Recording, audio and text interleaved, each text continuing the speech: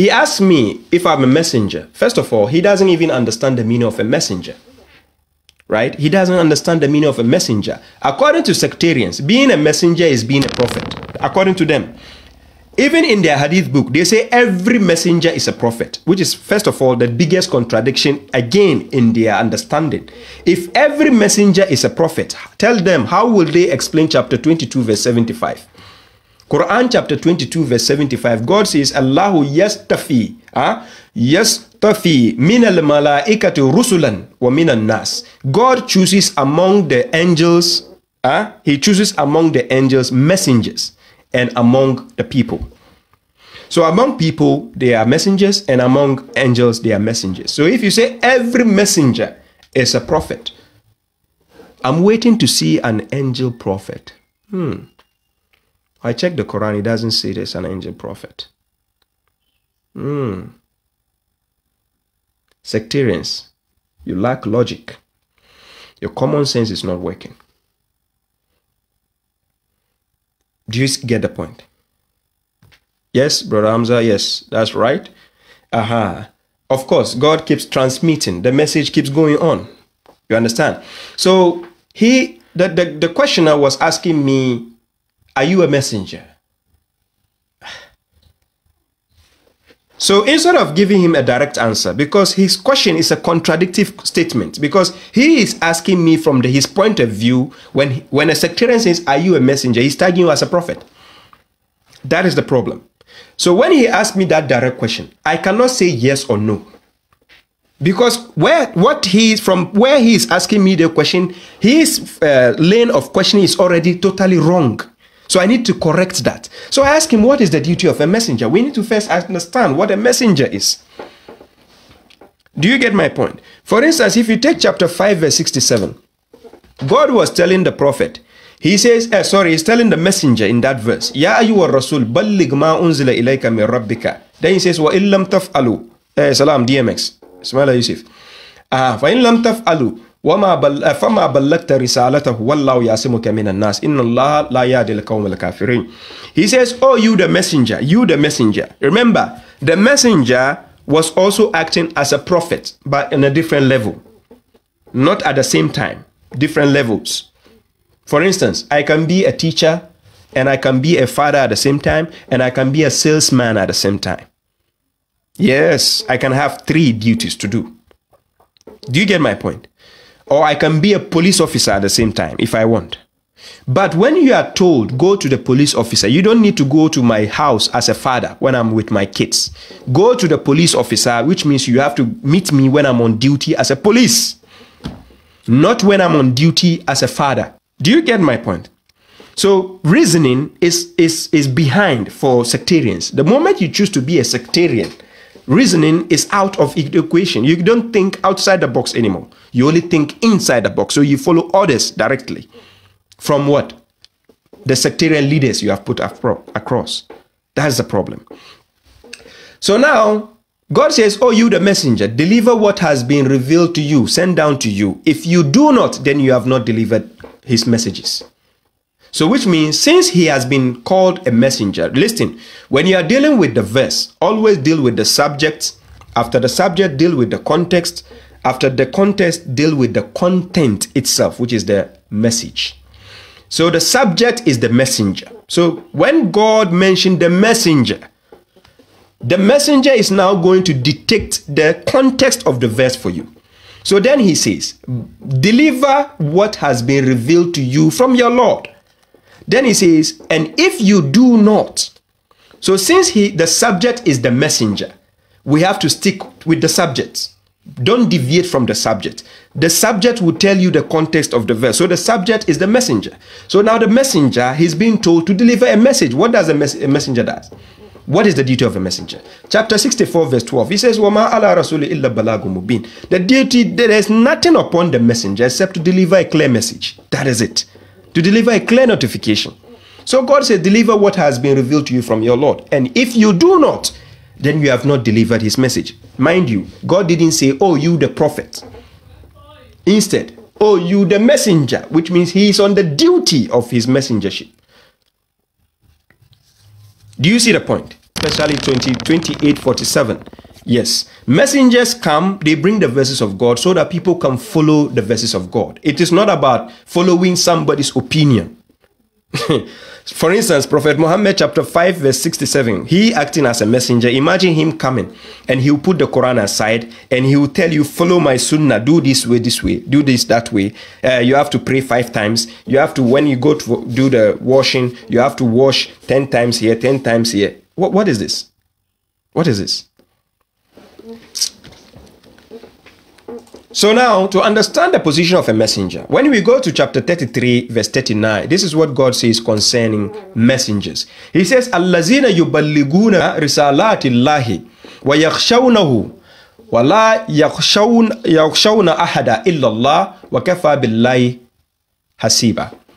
He says, those who deliver the messages of God and fear Him. When you say fear Him, this is the sign of respect, not fear in terms of running away. That's why God says in chapter 20, verse 2 to verse 3, Ma anzalna alayka al-Qur'ana litashqa illa tazkiratan liman yakhsha. The word yakhsha there, that act of fear is not like you are scared of God. It is act of respect. So now God says, Wakafa billahi hasiba, and God is sufficient as a what? Recorder, who records things, bring things into memory. So now, if you deliver the message of God, I'm going to give you a simple example. Ladies and gentlemen, help me out. Let's sort out the meaning of a messenger. I have the messages of God here. This is the book of God, Quran, right?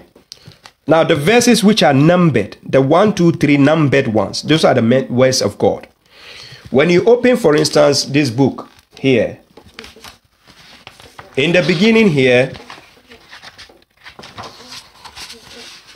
the description you see here, this is not the word of God. This is only a title to explain it. So this is not the word of God.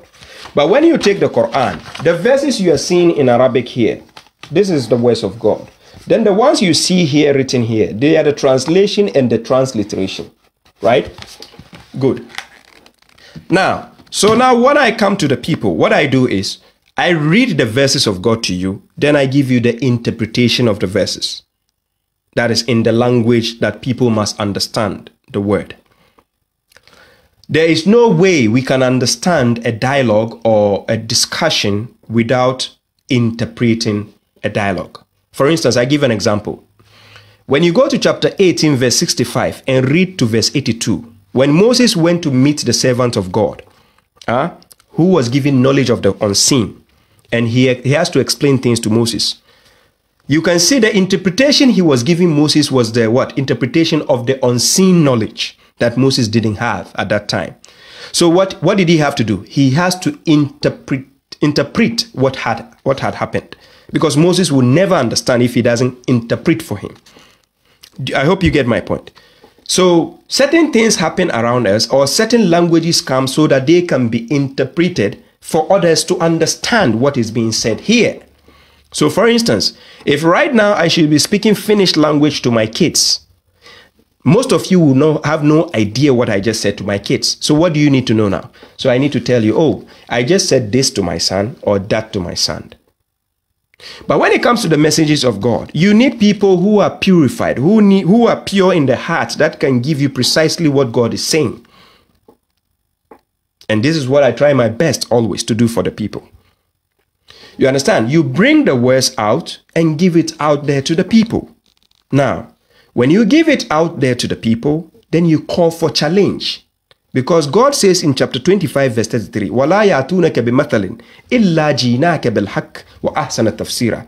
They will not come to you with an instance, with a case, with an argument, with an example, anything. We have brought you the truth and best in what? Commentary, explanation.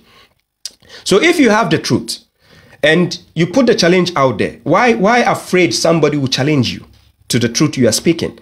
And if you know you don't have the truth, why come out there to assume the truth? You don't assume. If it's an assumption, stay home and be to yourself. If it is the truth, come out and speak, but be willing to be challenged so that you prove. So that is what Moses did when he said God sent him.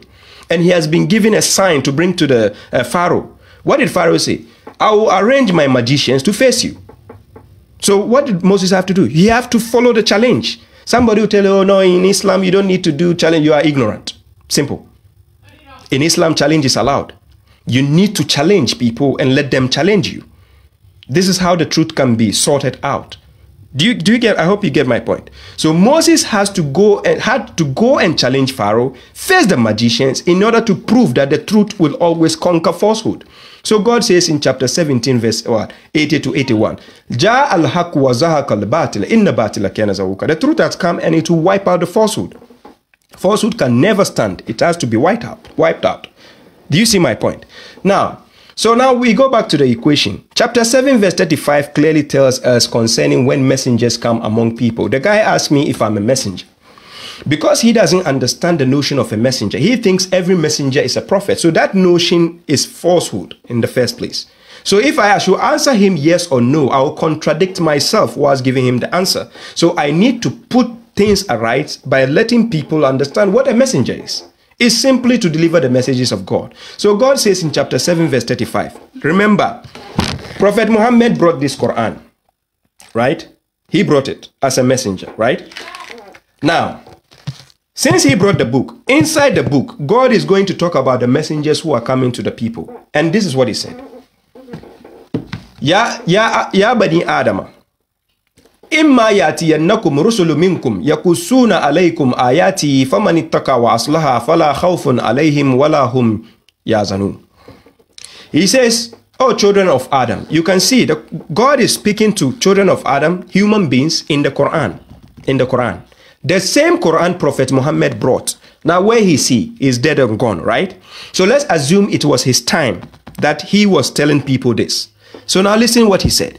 Oh children of Adam, whenever or if, listen carefully, whenever or if messengers among you come to you, narrating to you my verses, that is the verses of God, famani taka, whoever would what? Be pious.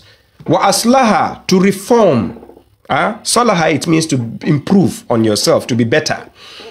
Then fala khawfun alayhim, they will not have any fear on them. Wala hum ya'zanun, nor will they grieve.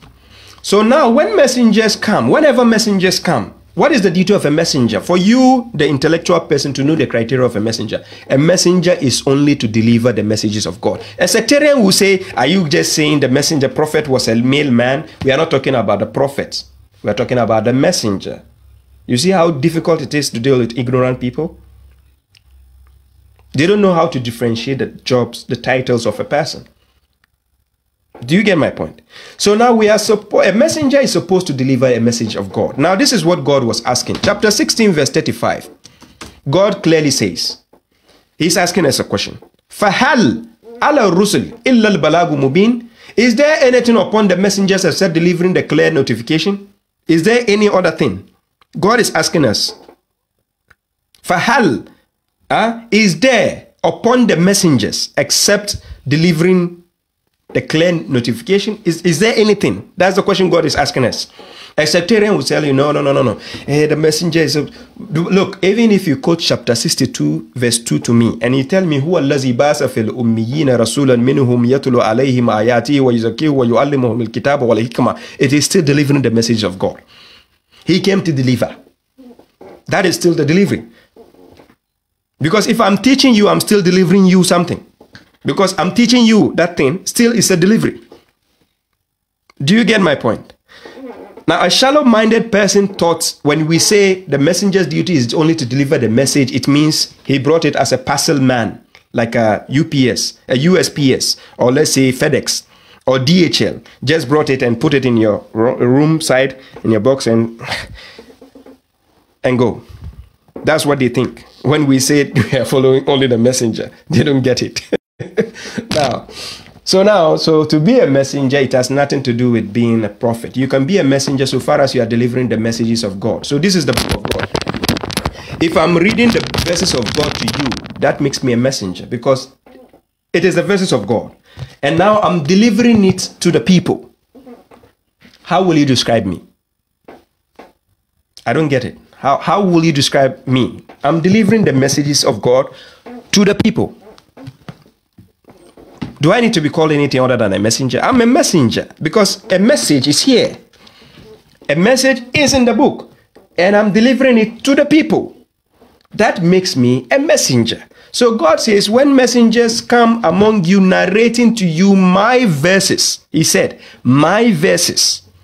That person, me, I'm not here to give you my opinions. I open the book of God and I give you the verses of God. That's what I'm here to do. And God says, if you want to analyze that what a messenger is saying is not from God, what did he say? أَفَلَا يَتَدَبَّرُونَ الْقُرْآنَ. Because if Brother Shrib says he's giving you messages from the Quran, you the intellectual person out there, is to sit down and contemplate the message Brother Shrib is delivering to you. In case you find contradictions inside that message, then that particular contradiction, that message is not from God. Do you see how it goes?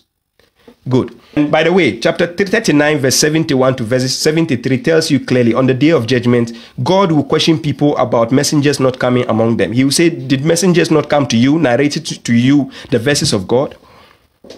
You see the duty of a messenger, to deliver the message of God. So narrating the verses of God to the people. That is all. That's a messenger.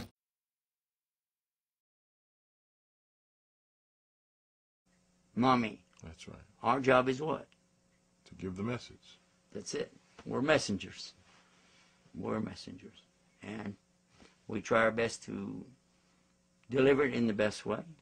And then what the people do with the message after they get it's up to them. So that's pretty much it.